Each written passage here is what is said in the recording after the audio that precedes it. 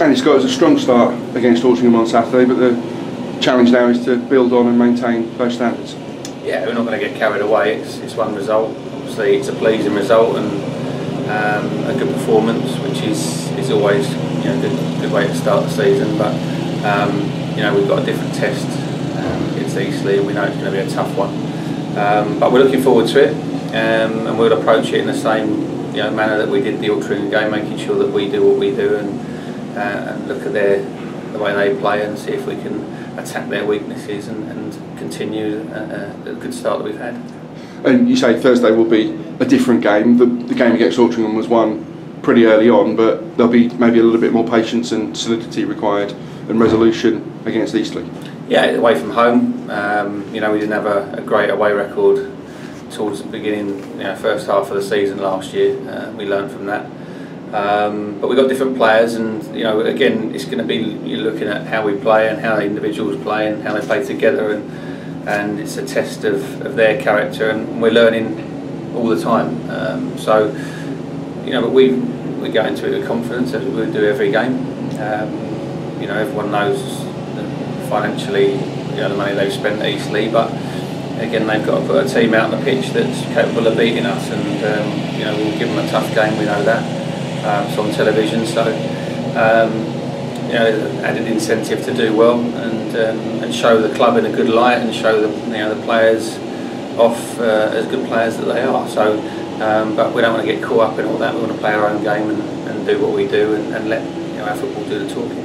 And the vision that you spoke about in pre-season, are you seeing that? Is that how you envisage the team to play that we saw on Saturday? Yeah, in spells. Yeah, still, I'd like a lot more continuity in the way that we're playing, and but we showed in spells how good we can be. We've just got to maintain our standards of what we do and understanding why we're doing it and why we're moving the ball and how we're doing it to create problems. And we don't want to just pass aimlessly and go backwards and sideways just for the sake of it.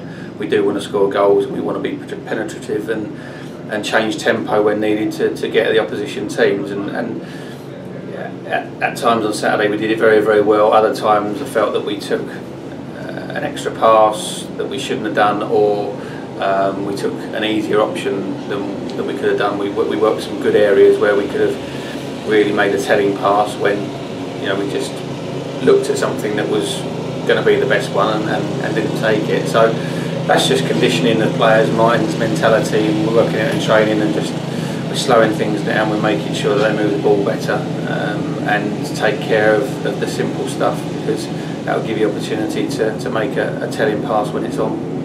You say Eastleigh have spent quite a lot of money. Their front three, Minston, Constable and Fleetwood, looks to be pretty potent, but as we saw on Saturday, Brett Williams and Josh Scott have got goals in them too. Yeah, I mean, Jordan scored and the front two scored, and Fitch came off the bench, so it was good to get him some minutes as well. Young Joe and Gesson came on and was excellent, and Tom Derry came on and had very little time to show what he can do, but we're confident that he can do well for us as well. So obviously goals change games. We've got Brett in our ranks who scored a lot last year, and we feel that Josh can match him stride for stride. But they've got experienced players in the league. Constable was on the verge of getting the Oxford all-time goal scoring record, and Midson's been around this level and the Football League League Two for a long time.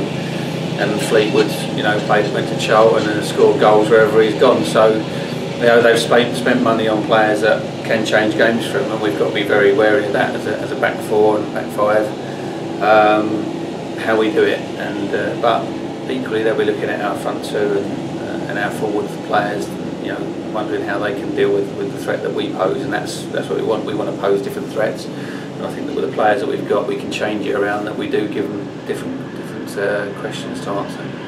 And Sam Hatton becomes available again on Thursday after his one-game suspension. It's a difficult question for you to answer. I thought the midfield, Damon Lathrop and Kieran Forbes did well. They did very well.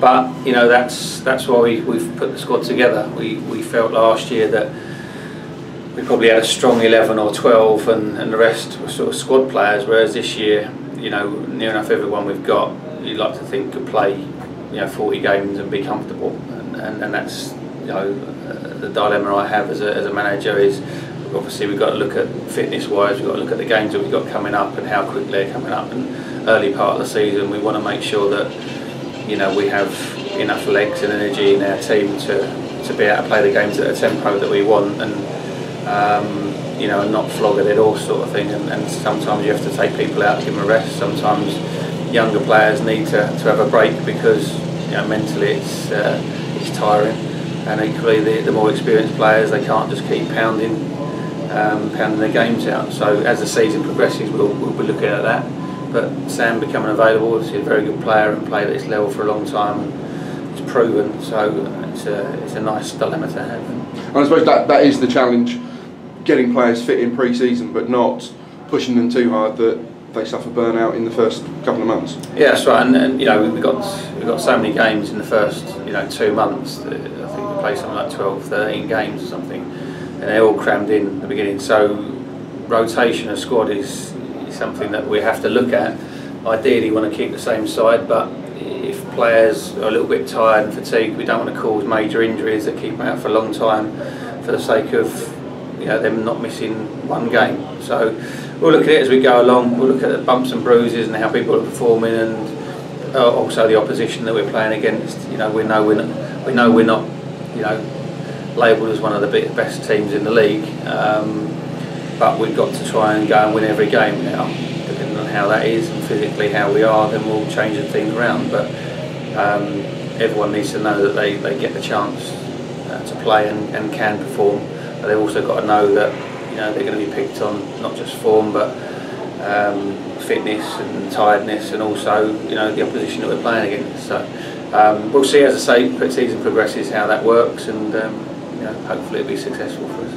And I said on Saturday it's a good chance for the club, the whole club, to show itself in a good light, but the best way to do that is to go out and get a win. Without a doubt, it's we've got a good win under our belts, but we want to follow that up.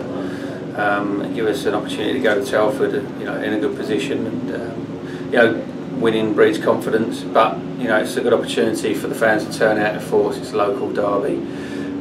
Get down there.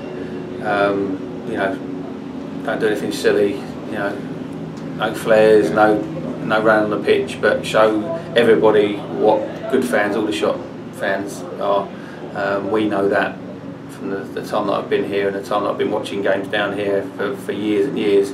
Really passionate crowd who get behind their side and want to support the club, and stuck through the team and the club through thick and thin, and that's the representation we want to show on Thursday night, and we know that they'll do that and they'll sing their hearts out, and it's a great opportunity for them to show everybody else the hard work they've put in to follow the team, and we'll do our best on the pitch to make sure that they've got something to shout about.